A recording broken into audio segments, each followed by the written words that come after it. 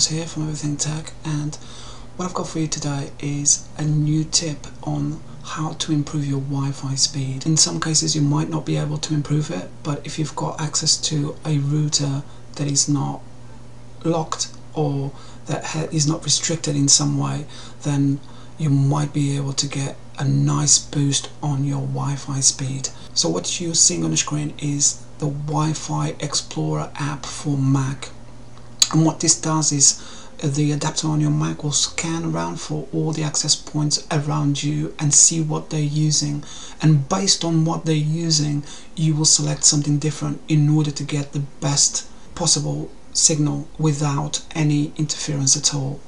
So just to prove to you that this works, I'm going to show you exactly what I did in order to get this 71% signal here. So this is my wireless N. I don't know if you've seen my previous video, which was how to install the TP-Link router, which is an AC750 router, and in this video I'm going to give you some tips on how to improve the quality of the signal. On the AC we're pretty limited at the moment, and the signal is fairly good, but on the end the 2.4 GHz band is so saturated it's very difficult to get a good signal and maintain that good signal. So if I put my Archer on the end 2.4 GHz, if I put it on auto, it's going to pick up a channel. I'm just going to save that, and in here we'll see what channel it decided to choose. It's not always clever on the channels that it chooses, because as you can see the channel 11 is being used by this access point, this access point, this access point. Channel 1 is being used just by this access point here. So that means that this one is quite far from me. Now here we go. So it chose channel 13.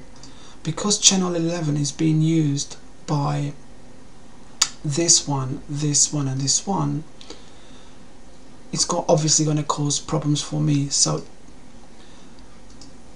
it chose this channel, which is overlapping all the other channels that are behind it, with channel 11, this one, this one, this one.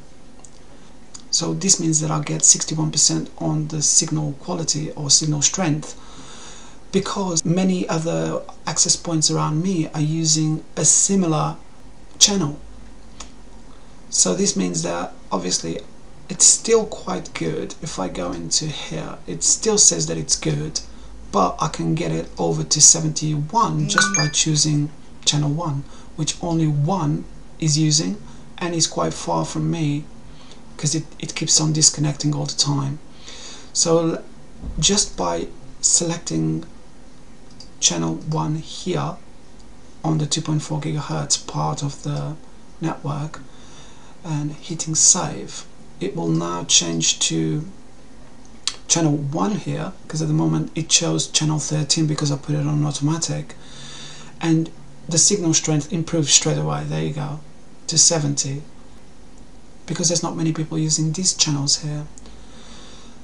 So if you've got a Mac, this is a great option to scan all the Wi-Fi networks around you and take advantage of the channels that are not being used, and obviously gain a little bit more signal or enhance the signal quality a little bit in order to not be cut off all the time or have loads and loads of interference.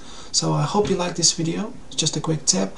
If I find anything for Windows, I will make another video and explain exactly how to do it in Windows. Please comment, rate and subscribe to my channel. Thank you very much for watching, and I'll see you in the next one.